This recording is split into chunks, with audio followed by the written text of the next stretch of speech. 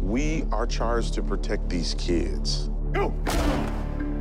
I'm a police officer for North Minneapolis and coach for North High School. Go! These kids don't trust cops. It's definitely a difficult time right now. Kind of weird, but I'm building bonds with police. The violence is nonstop. You can hear the gunshots. When them lights flicker at 7 o'clock, you ain't hearing none of that.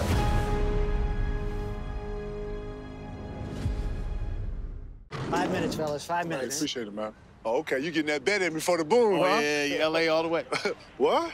Oh, come on, man. You know it's Boston, baby. KG, I understand why you said it, but it's LA. Jay, are you serious? You know what? It's LA. Why are you standing up? Because it's LA.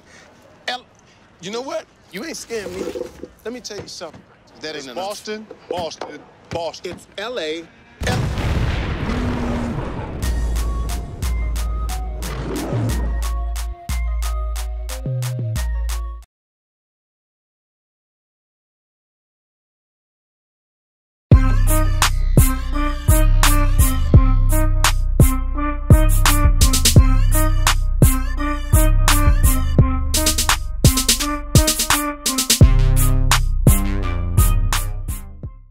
Nah, man, thank you for coming, man.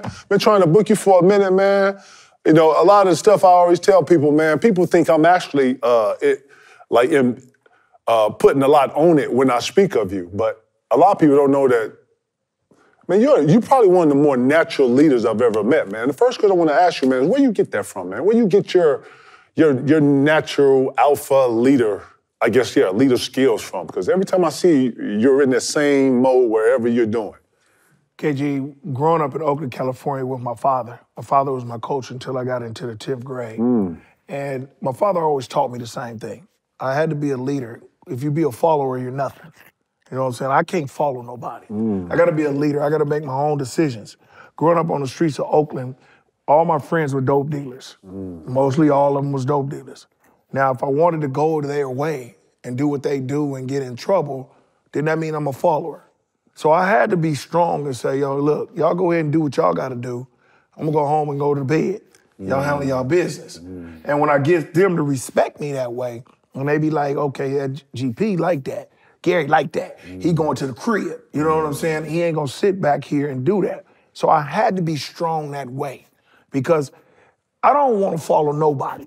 I don't want nobody to tell me what to do, how to do nothing, because if I make a decision to mess myself up, KG, let me mess myself up on my decision that I made, not because I'm thinking about what he said, or oh man, you gonna be a punk for that, or you gonna be less than that. Well, I'm gonna have to be less than that. You know what I'm saying? Because you're not gonna tell me what to do, and that's just something that I've always installed in me as a young kid, and that's why I'll always be like that.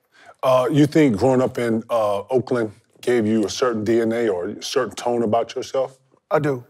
I think growing up on them streets and going to different neighborhoods, going to jump over people's gates and go to their neighborhoods and try to take over their basketball court and say, I'm coming from 4-1, this is where we at. And they say that's Payton's crew. You know, that's young Payton crew. He got his 4, they gonna rock with us and we gonna see who win and they take over the block. Yeah, I think that's what I got. And I grew up that way. And when I got on the basketball court and when we were playing the pros, that's why I was always talking crazy to people, because I wasn't afraid of nobody. I wasn't backing down to nobody because that's the way I grew up. And to back down, and I always say this, KG, you got skills, I got skills. So what? We both in the pros. Facts. We there for a reason. You got pick number 1, I got pick number 2. It's a reason for us to get picked so high, because they thought we was that guy. And we got to prove that way, so I'm not backing down to nobody. If my skills can match your skills, I can get down with you. Coming up early, I've always heard the infamous stories of the Jason Kidd. Jay Kidd coached us, Paul and I, in Brooklyn. Heard that story over and over about how you made him better. Who was your Jason Kidd? Who made you better? Who got on your I know we all got that one nemesis and that one person that nobody in here knows. Who was that one person growing up gave you problems that you can remember? It was good. You probably heard of him, Demetrius Hook Mitchell. Oh, shit. Hook. Yeah, the legend.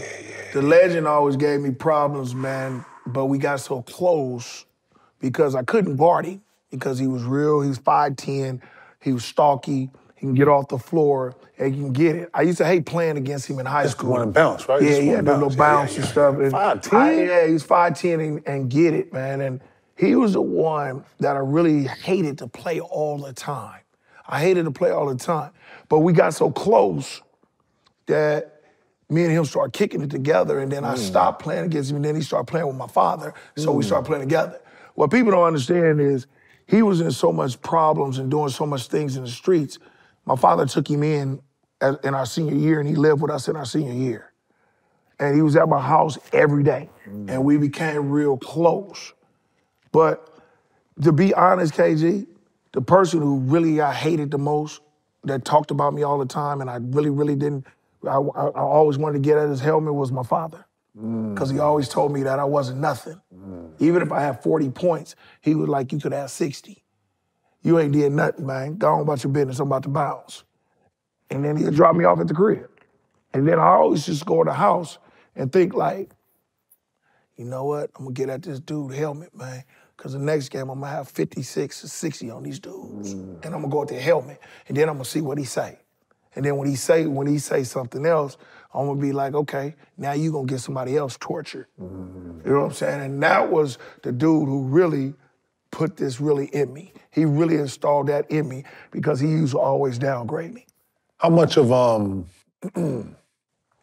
much with your own kids? I know we copy and rinse a lot of things that our parents did for us, and a lot of things I know I've copied and rinsed 50 things my mom did. You know what I'm saying? How much of things you copy and rinse from your father that you instill in your own sons to this day? You know what, KG? None. Because the era is different. I think where we made our mistake at is because of the way my father treated me growing up, I wanted not to treat my kids the same way. You gotta love you. And I had to go and become somebody and become rich and give them too much. I think that was our fault because we gave them a silver spoon. Now they don't know how to work hard. They don't know how we did when we went to the playgrounds and played on the playground. Now what they gotta do is they can get 15 pair of tennis shoes, go on an AAU circuit, get down on every floor. I didn't have that. I didn't have an AAU. I only went in the summers and only played about 10, 15 games and try to do that and try to get down. And now when you talk to them, it's all about, man, I know what's going on. Man, you know, why I always gotta be hearing that? Because you they father. And now they talking about you done fathered me so long, now why I gotta listen to you on basketball? So now I let my kids beat themselves upside their head. And then you're gonna come back and talk to me, and then all of a sudden I'm gonna be like, okay, didn't I tell you? Didn't I tell you? I'm gonna humble you from that way. I want them to beat upside their head. So they don't listen right now. And I let them beat themselves upside their head. That's why I took my son a little time for 6 years to get where he at now. No doubt. Because he has to understand to humble himself and go through all the sacrifices and that thing to get where he at. Yeah.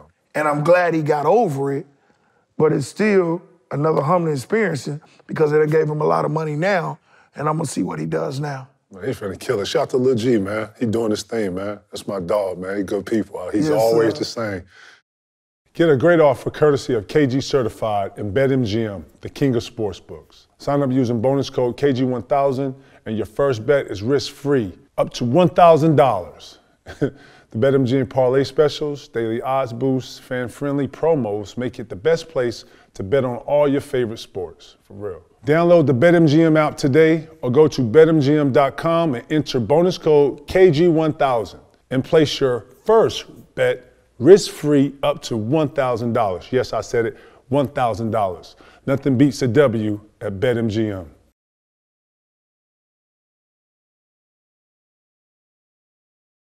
Why Oregon State, man? Because, you know, Cal right here, you got Stanford down the street, you got all this finagleness here. I've always wondered, damn, man, why the fuck G didn't stay home, man? Why'd you go to Oregon State? KG was like this. None of them wanted to recruit me. It is what it was. Say you were. They didn't want to recruit me at all. And then all the schools that was around When I went to the BCI, which was almost like the AAU during my time in the summer in Arizona, at Arizona State, I went and started killing a lot of the New York kids and a lot of the Chicago kids, a lot of the Philadelphia kids, all the East Coast kids. I was killing them in these tournaments. St. John's jumped on me. St. John's jumped on me tough. And I wanted to be in the Big East because I used to watch it on TV. I wanted to play with Walter Berry. I wanted to play with Chris Mullins. I wanted to play with Willie Glass, Weddington, all them type of guys I wanted to play with. So I committed to St. John's. Say word. I committed there, and next thing you know, I was about to sign. We was and me and Greg Foster was going to UCLA, and I was going to go to St. John's. And Conaseca called. Lou Conaseca. He called 10 minutes before, saying that he can't do it because he don't want to mess his recruiting up in the East Coast. What? He's gonna have to take the little kid Broadnecks from the East Coast because they never recruited past the Mississippi. And I said, okay. Oh, wow. And that's what I did. I said, okay. And the coach, Rutledge, who was assistant coach who recruited me, he was like, Gary, coach making a big mistake. That hurt? It hurt bad. And you know what I did, KG, as I cried about it as a kid, went home, and I sat down on the couch with my mama. And I said, you know what, I don't think I'm doing the right thing at the age of 16, 17 years old. Won't you just pick the school? You said that to your mom? Told my mom, and my mom picked my school. You didn't want the responsibility? I didn't want the responsibility anymore. I just said— It's too emotional, right? It was just too much. And then if it would have happened again, KG, that would have broke me down to not go to the school I wanted to go to. And then after everybody understood that St. John did what they did, a lot of schools came back because they were starting to go to their second choice to get where, because I was gone already. And then a lot of the schools came back, and my mom liked Ralph Miller a lot, because she reminded of her, because he was really disciplined. He was always going to be on somebody. And then the school was in nothing but like a little farm. Oh, yeah, it's a little farm. It's in nowhere. It's always nowhere. And she wanted me to get out the city, but it was the right decision she made. I'm glad that she made that decision. Going to Oregon State and staying for 4 years was a great thing for me. You get to Seattle, and you and Shawn Kemp get together. Right away, you knew that y'all had chemistry, like right away? Because that's the first thing that stands out. When I see any highlights with you two, you see the chemistry right away.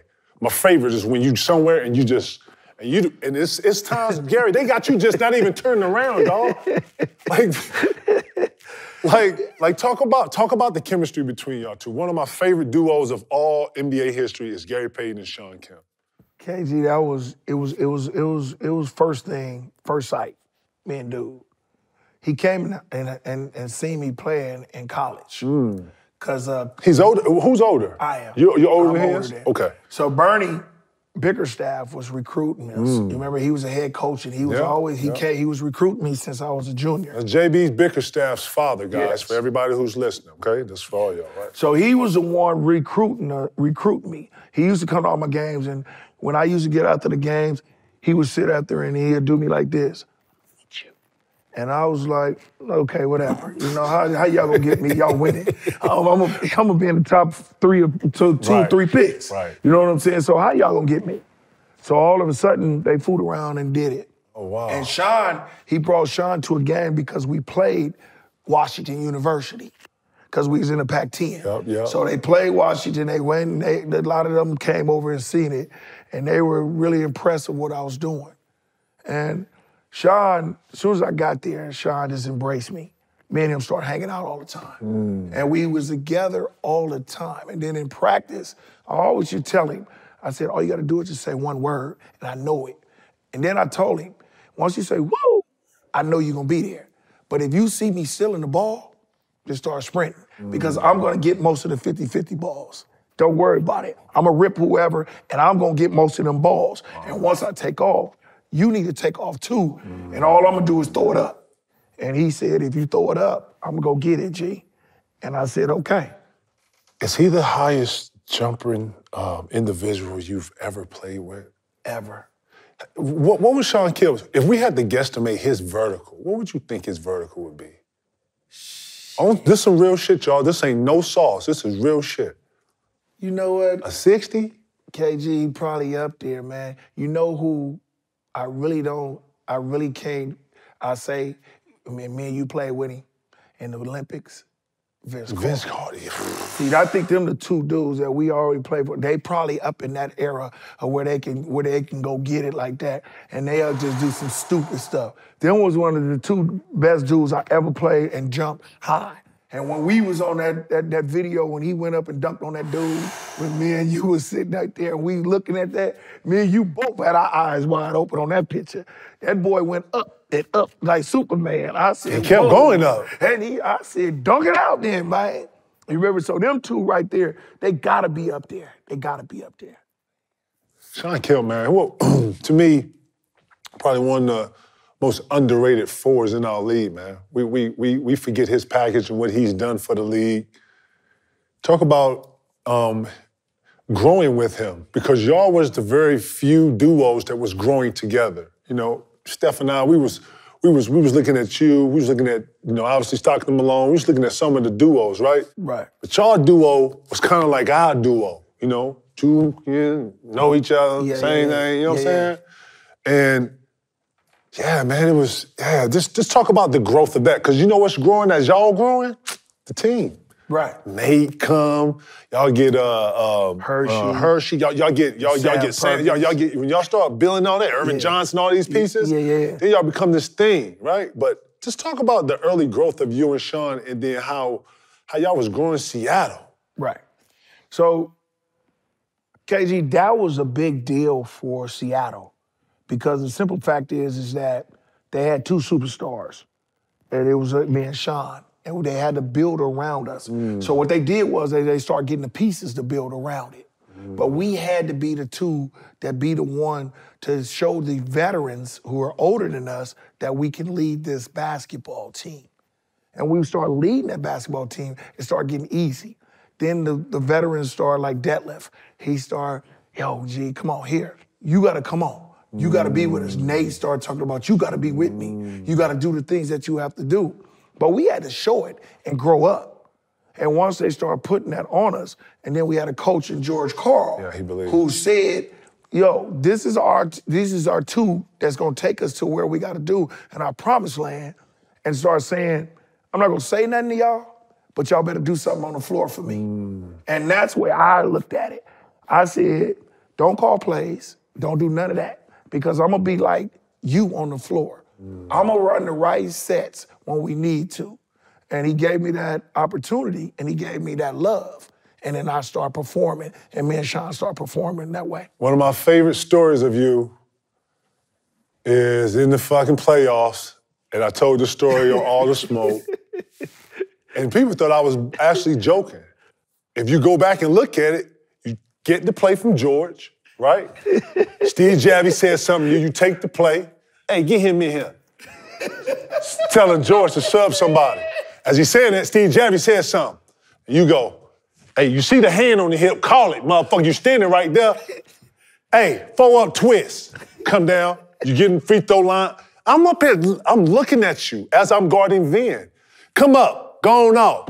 Hey, shut the fuck up, because somebody yelled something at you, cussed out the Flip calling the play out. 4-up twist, he coming up thing, I ain't coming off. Been back his ass there. And I'm sitting there like, yo, this nigga's talking to, yo, look at this nigga. This nigga's talking to his coach. He took the play. He talking to Steve Jackson. My coach said something. The nigga behind the bench. Lord, where you get that from? Lord, where you get that from? You know what? Being on that playground, KG. Say word. And you know it's a gift, because Coach Karl used to always tell the other coaches, right? Why Gary sitting over there on the scores table and he not in the huddle, and George was like, leave him alone. He hear everything I'm saying. And then I walk out and say, why y'all worried about the fuck I'm saying? What the fuck I'm doing over here? I bet I call the right play. So leave it alone. Then somebody else would say over there, and I say, yeah, I called him a motherfucker. That's right. And I'll do from there to there to there, and then I'll go to the ref, Javie, man, why the hell you didn't call that call, man? You see he got his hand on my hip. Why the hell you doing it? Why you letting him do it? You know what I'm saying? And then I'll walk over when we about to take the ball out of bounds, and it'll be like, yeah, your ass over here talking in the stands, I getting your ass too. You know what I'm saying? So I'll do it all in one. You know what I'm saying? So everybody, and like what I coach now, KG. No way. No fucking way. No way. No way. I got the university now. Oh my Lincoln God. University. No way. So I coach that now. So all my coaches do this. They was like, I'm really gonna go back to the next play when they have practice that they just did. And then they'll bet. They bet on me. Oh, within the coaches. I'll stop it, and I'll go back 3 plays and be like, what the fuck did y'all just do this time? I told y'all how to do this. Now, first how we started it was when you messed up over here, then the play came over here, then the play went over here, and then all the coaches be like, told y'all, give me my money. I knew he was gonna remember that. And that's just the way it is. It's just a gift to remember and see everything around, because that's where the trash talk can get. If you can get into everybody's head and they pay attention to me, KG, then what they gonna do? They gonna focus on me and don't focus on nothing else. Then it makes me be in control of everybody. Right. Because I'm gonna play more and more better. I'm gonna get better and better. You not. You gonna be focused on me, then all of a sudden I get you in foul trouble. Gotcha. You sub out of here. Then I'm talking to the referee. He's starting to get on my side and give me calls. See? And then all of a sudden the stands, they over there, they feeling like trash because I'm killing their team. Facts. So I'm winning. It's a win-win-win-win. I watched this. I watched this whole thing happen as he just displayed that, so y'all don't think I'm crazy. Y'all heard it. Who gave you the glove, man? Who gave you that nickname? My cousin. My cousin. Where you get that from? 1993, KG. We were playing the Phoenix Suns in the Western Conference Finals. At that time, Kevin Johnson was the premier point guard. Oh, yeah. Remember, he was averaging 27. He had just got first team all-league. Yeah. He was doing his thing. He was averaging like 10 assists. It's 93, you said? 93. Okay, this one Chuck is Chuck. Chuck is Chuck. You know what I'm saying? We playing against him. Right. He just won the MVP. So I'm killing Kevin Johnson right now. I'm holding him to like 14, 12 points. So we go and win game 6 and force a game 7. That's when Chuck went crazy. Yeah, Chuck went crazy on us in a game 7. He shot about 60 free throws. Balls, right. You know what I'm saying? But my cousin called me after the game. I had like 24, 10, and about five rebounds or whatever. Kevin Johnson had about 12, 6, and 4, something like that. And I'm eating him up in the TV talking about it. And my cousin called me on like, glove. Like, man, what the heck is this, man? And hung up the phone. He called me right back. He was like, cuz don't hang up the phone, man. It's your cousin, Glenn. I said, man, what's up? Why you calling me the glove? He was like, man, me and my frat brothers sitting over here, and they say, man, you got Kevin Johnson like a baseball in a glove, so tight around him that he can't even move. I said, man, that's how my D is really, though, because I do get on people's helmet like that. And ever since then, it ran with it. We started putting out gear. We started doing this. And McMillan came up with this. And then all of a sudden, we started selling everything in the NBA, and then the NBA took off with the nickname. Y'all can look this up. You're in Indiana. Verb Fleming, and you are chirping. They yapping. I don't know what's being said. Verb Fleming takes the ball out. 2, 3 drill. I think you let him get some rate. You pick him. You lay it up. Y'all still chirping. He gets it back. You know, Verb Fleming from New York. You know, he take pride, got handle, old school cat, but he can get it up. I think you pluck him again, back to back G, and you lay it up. And the first thing you do, I never forget that. You like, glove, bitch. Yeah, that's what I used to do to him, though, Casey. That was in the good days, man. You know, me and you, we had a good era. The 90s was the thing, man, because we had teams where everybody had good players on the team. Even your team, y'all had 3 and 4 dudes who could make the All-Star team. Yeah. We did the Lakers, Indiana, Houston, New York, Houston. Everybody was pretty good, man. And that's why I used to like our era, because we could talk shit and everybody have fun with it. I gotta ask you this, man. You're such the big brother to everybody. I didn't know you and Cole was that tight till we all was at Oakland for the All-Star game. And we had a dope-ass practice. I never forget this. And usually after practice, you know, guys gotta go do something. We gotta do community stuff, or you gotta go do interviews, but you're going like this. And for like maybe 5 minutes, man, you took me. Well, I just sat there and watched, but you took Kobe and you went through like a 2-3 minute like tutorial on some denial shit. You went denial, and then you went post. But y'all was at the top of the key, and you was. What made you go through that? What made you knowing that I got to guard this kid one day, and what I'm giving him could actually turn around and bite you in the ass? Mm-hmm. And I was so.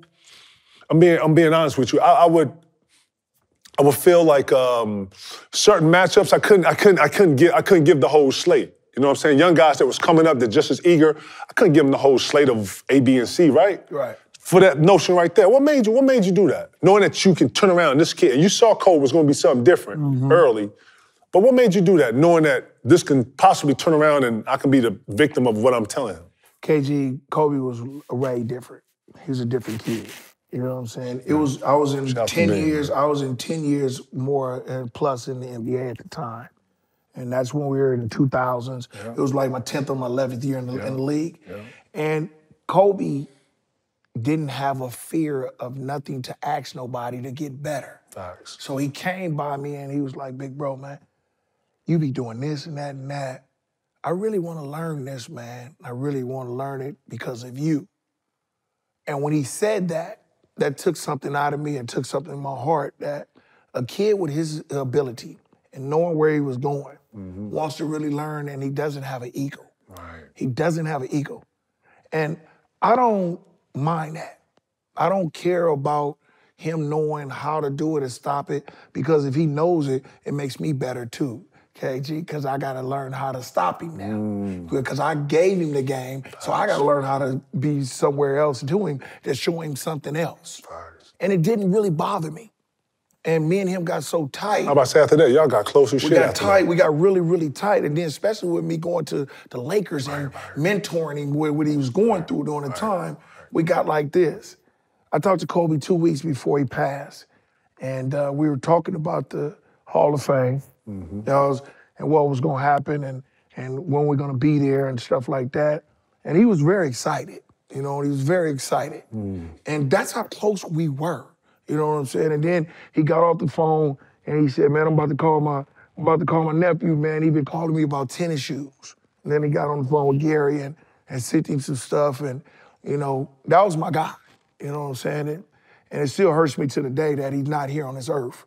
And it's just something that I had to do for him because I felt it in my heart. Right. Y'all got close after that. At the time, man, I knew him personally. I know Bean didn't trust a lot of people. He was very weary of people. I know he was super, I ain't gonna say shy, because he can be assertive when he wants to, but we saw a different Kobe, and we saw Kobe grow up too. Right. And I just thought that not only did he have the balls, but I felt like he, because you can see him kind of building it up. And I can see y'all off to the side talking, and then when you went into it, I was just looking at it like, damn, Joe, this is crazy. And then obviously we were sitting there listening to you. And I was just sitting here thinking like, man, because you did the same thing in the Olympics when we was in the Olympics. You was teaching guys and going through stuff. And I was just sitting there thinking, now we're before throttle, we speed through this, and you're a coach. Well, KG, bro, your dad was everybody's dad. Right. Your dad was everybody's coach. And that's how you coming off. You're coming off like I said, man, you're a big brother to everybody, dog. It ain't never been a time I couldn't call you, talk about anything, and have some solid advice. My question is, do you think all of this has propelled you to where you were today with the coaching position? Yes. KG, being around you guys as when y'all were younger and we were on the Olympic team and we did this type of stuff, me knowing that I was older than all of you guys, I was the oldest one on our Olympic team, and I had to take responsibility for a lot of that stuff that was going on there when we were going through. You know what I'm saying? But as we think about it, as my father raised me as a coach, I got that from him. You know what I'm saying? I got that from him. I got a big brother thing because I had big brothers that did the same thing to me. Okay. And KG, I'm really gonna be serious about this. I think I'm more popular now with all you guys and a lot of other people than I was when I was basketball. Because the simple fact is I get to spend time with a lot of you guys. Facts. Like doing things like this with us Gotcha. is things like this because we get to know each other. Yeah. It's a better know thing. I think God put me on the earth to be what I'm doing now. Oh, wow. Because I mentor now. You know what I'm saying? Basketball started it, but my life is really about helping younger kids and do the things I do. I coach the same way that I play. I'm very hard. I cuss a lot. Straight I up. get on them, and I make them become men. I care less about basketball because you're going to play basketball, but can you become a man? Are you going to be a man after we get off this basketball court and do something? Because basketball won't quit. It's going to be over probably in your 30s. What are you going to do for the rest of your life? Because what if you become 70 and 80? That's 50 more years from now. So what are you going to do? Am I going to teach you a lesson on how to do that? And then we play basketball to be fine? But I think the leadership and the coaching is basically just because what God gave to me and my father. And I'm glad he gave me a dad like that because my dad put that in me, and that's what I wanted. I wanted to do that. And with you guys, when I see all of y'all, you, Paul, everybody I see, we always good because y'all know I got a good energy. Always. I'm never with a bad energy You the with big nothing. one. Always. I always get a good energy because Always. I gotta have y'all a good energy because the simple fact is that y'all look up to me as much as I look up to you. Facts. We look You up know to what you, I'm yeah. saying? Big And bro. it's something that we both gotta keep each other humble about. And when we go other places, other kids who want to be looking up to us, you have to understand how to do the same thing to them. Yeah. And that's just all it is. And that's why we stay so tight and so close, is because we are humble and we are better that way. I noticed in Atlanta, if you notice, all the rappers, they all work together. They all own each other's stuff. The beat makers, Zaytoven, Metro Boomin, they always with Little. They all do this, right? Oakland, to me, is just like that. Talk about how, man, I mean, everybody in the Bay, from Short, from you to Lil D to E40 to everybody. How, at least from the outside looking in, Oakland looks like they deal with each other. Talk about the continuity of Oakland. We deal with each other. As you mentioned, Lil D.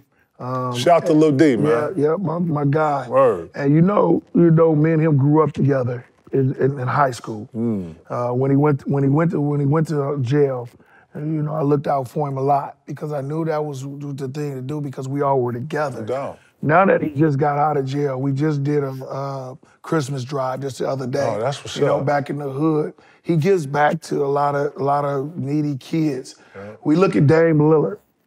His dad was big in our Oakland community too. You know what I'm saying? And then we go to Short. He just got a street. You know, Short just got a street. Him a street. Yeah. Shout out to Too Short, man. We had a big day out. Yeah, we had a big day out for him the other day. E40, who was from Vallejo, right down the street. Right. He does things like that, you know what I'm saying? Yeah. You know, people don't really understand Bill Russell went to high school and grew up in Oakland, California. Wow, really? You know that? So Paul Silas, a lot of people, Jason Kidd, Brian Shaw, Antonio Davis, you know what I'm saying? J.R. Ryder, Greg Foster. A lot of us, we grew up in that town. Cliff Robinson, you know what I'm saying? We all grew up in Oakland, California, and we all so still close and tight.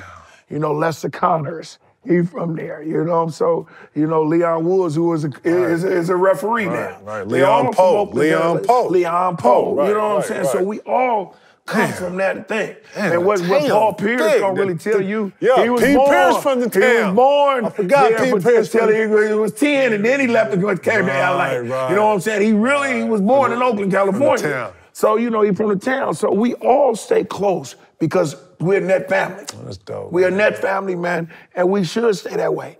Ain't no egos around our way. We all did the same thing. We all came up, but we all went a different path. You know what I'm saying? Eddie House. It's all it. Eddie House. Forgot about Eddie We House. got a lot of people that come from Oakland, man. We got a lot, you know, and it's real cool to have them type of people that we can look up to. Jason Terry tells me a story of, this is some off shit, of how a bunch of Oakland cats came to Seattle and flipped Seattle. Yeah. And used the same town, used the same language, same whatever, they're like mirror cities. Yeah, and you know what? All Jason Terry, Jamal Crawford, Isaiah Thomas, all those guys. Yeah. All them dudes grew up under me, going to my camps. And when I used to bring all the Oakland dudes there, I used to have a big benefit every summer.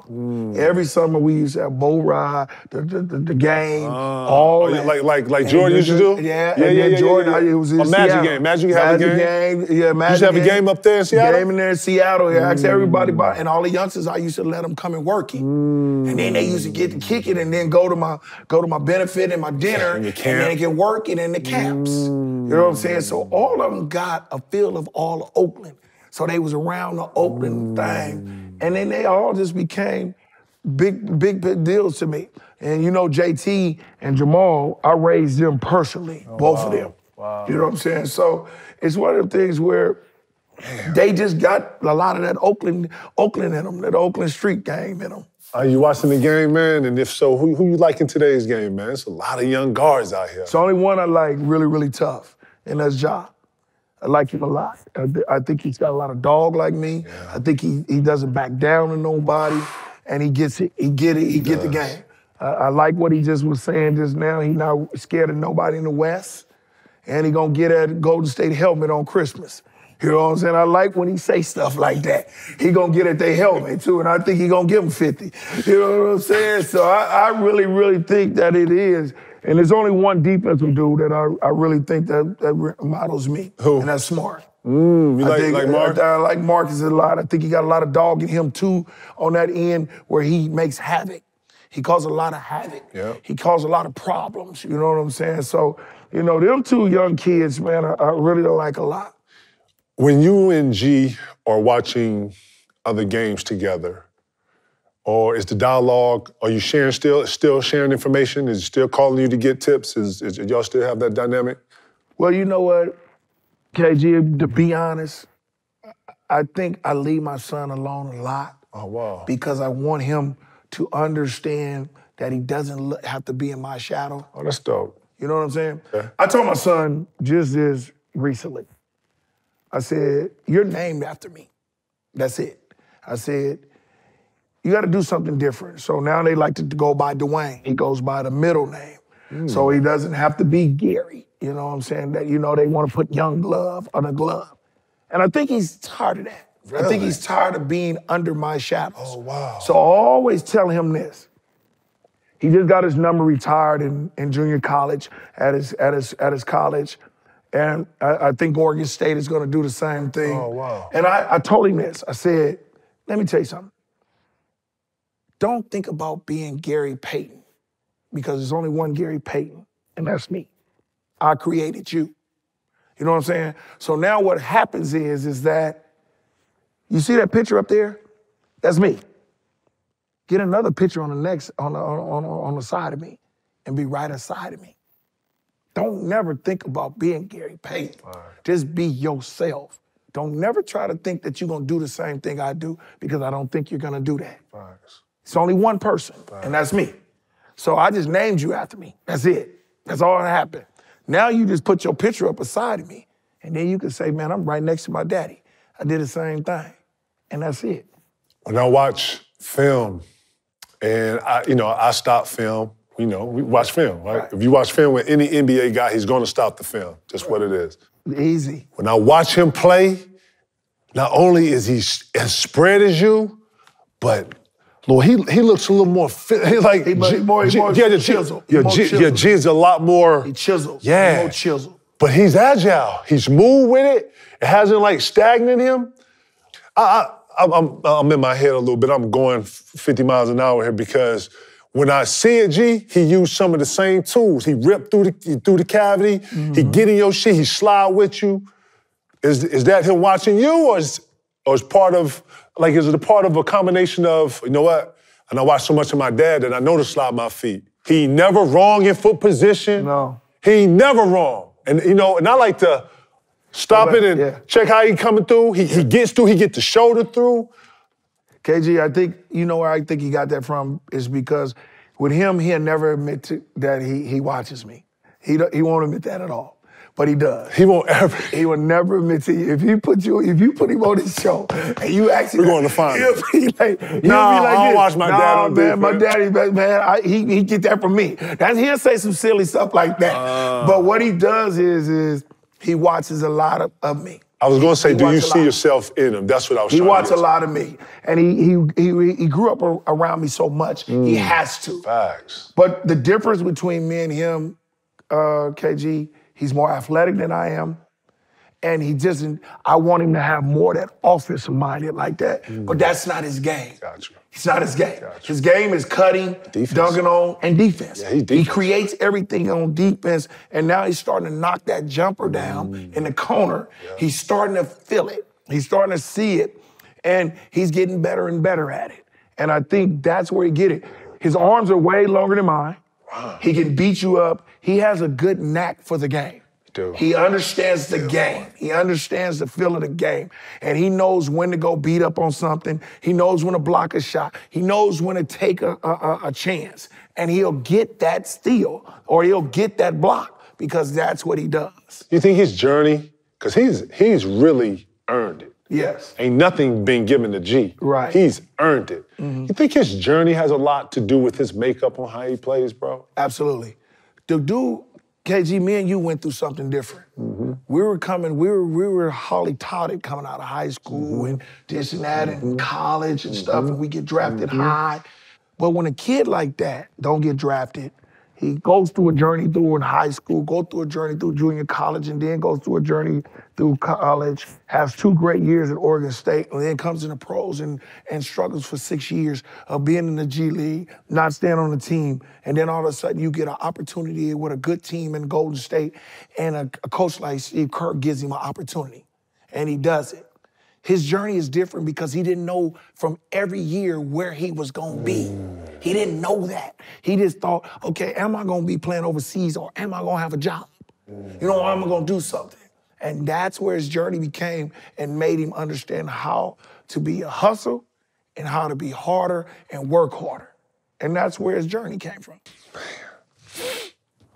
Man, I love it, man. I love where G's at. I love watching him play, man. I can't wait for him to get back on the court, man.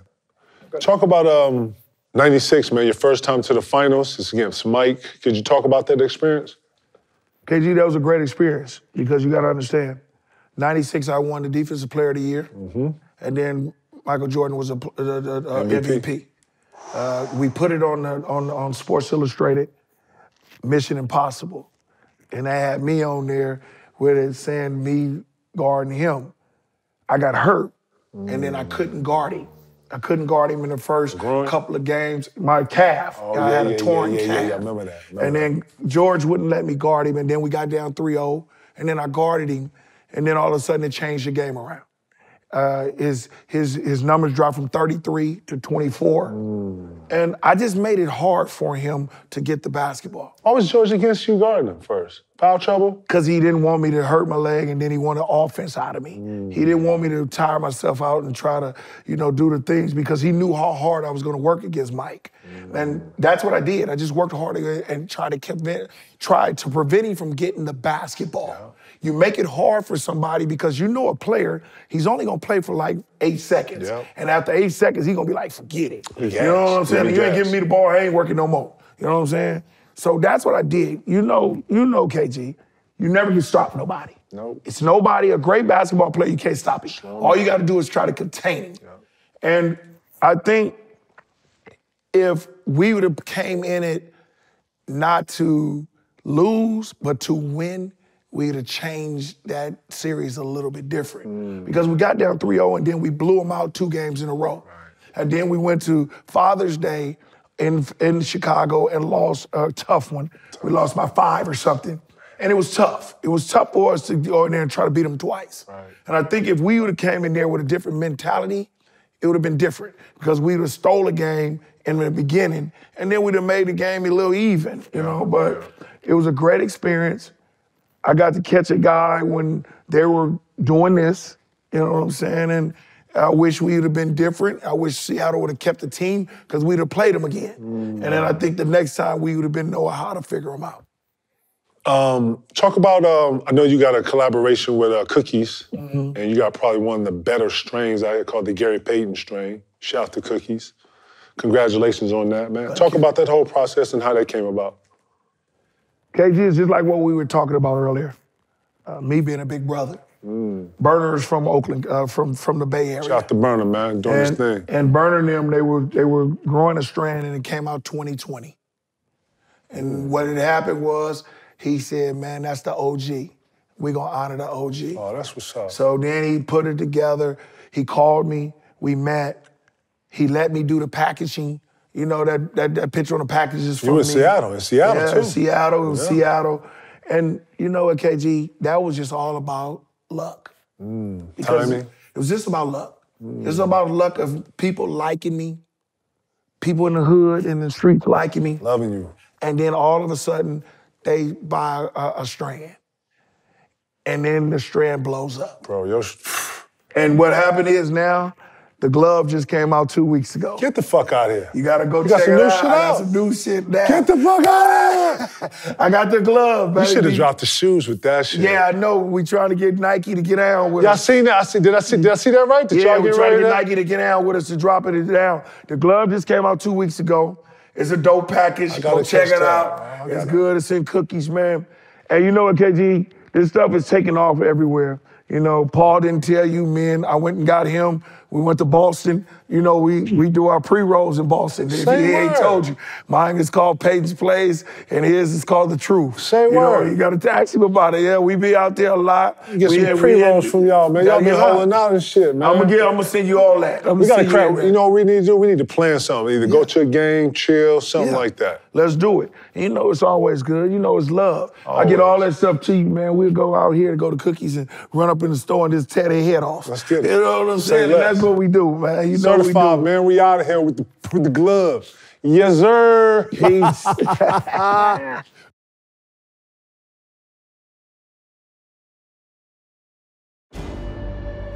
Michael, I am offering you a chance to atone for what you have done. What exactly are you asking me to do? Tread very carefully. If we do this correctly, every single person will get what they deserve.